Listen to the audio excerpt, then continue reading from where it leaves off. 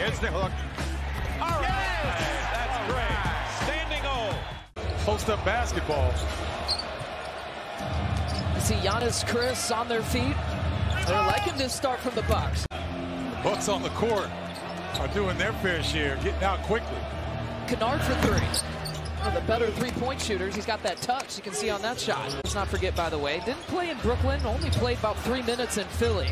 Had that non-COVID illness, so he missed the Memphis game. So he's still trying to find his game rhythm again. How about Coffey? But I agree, Lisa. I think this team, they pride themselves on just taking care of their business. They're not concerned with Covington. He got away with a walk. Coffey has a couple of threes. Oh, it is deja vu. Both teams, second quarter, we talked about the hot shooting to begin with. They continue that. Both shooting about 71% in this quarter. There's Zubats for another two.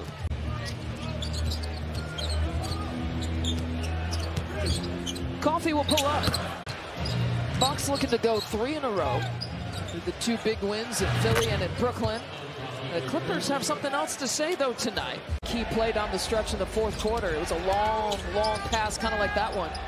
And the reverse, it was not a gimme in a really important situation. There's man again.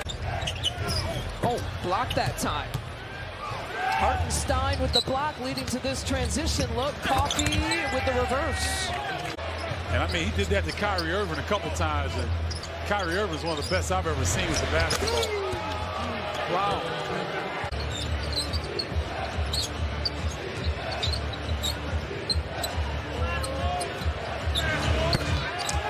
Xavier Moon. And it looks like they're going to leave him in. I thought once he got 40, maybe they would take him out.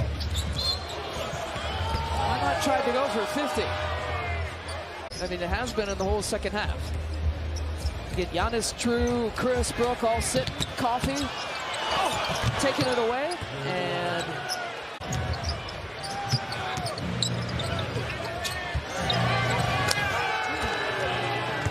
man, they are red hot.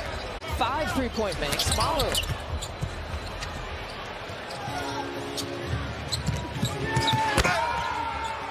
Hartenstein with the flush. There's some income for his mom and his dad. He had to share shoes with his brothers. Now he has his own shoe brand. Yep. It's an amazing story. It really is.